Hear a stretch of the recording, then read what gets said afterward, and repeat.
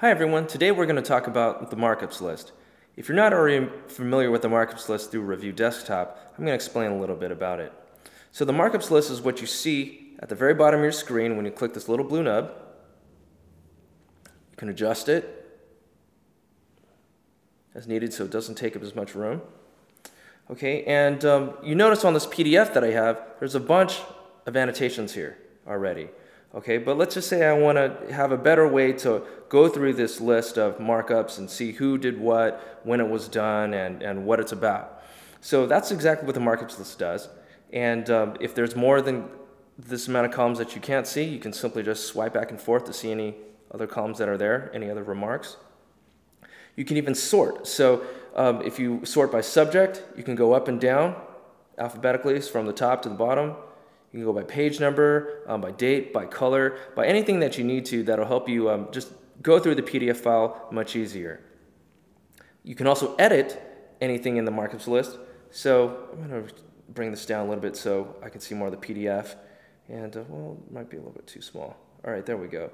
So let's just say I want to click on this markup here. It takes me directly to it. And if I double click on any of these areas here, if I just tap over it, I can edit. I can also change the color if I need to. And if there's too much information here, I can always sort and hide. So let me show you filters. It might be better actually if I bring this up a little bit higher. So I have architecture markups, electrical, I got mechanical markups in here. There's a bunch of stuff, but I just want to see everything under, say, electrical. So I can sort by subject, select electrical. And now the only markups that show up in this list are going to be my electrical ones. Okay, the other cool thing is that you can, let me clear this filter. You can also show and hide different columns simply by turning them on and off through Manage Columns. You can even rearrange them if you need to. And a lot of people have asked about statuses. Okay, so right now you see the status column, everything is set to none. If I need to set a status, I can go directly to that, tap on that, and I have all the different statuses right here. I can accept that, accepted by me right at this time.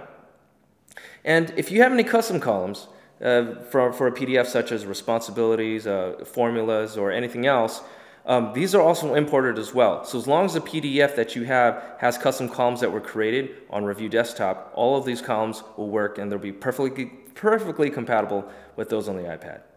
So that's Markups List, and we'll talk to you soon.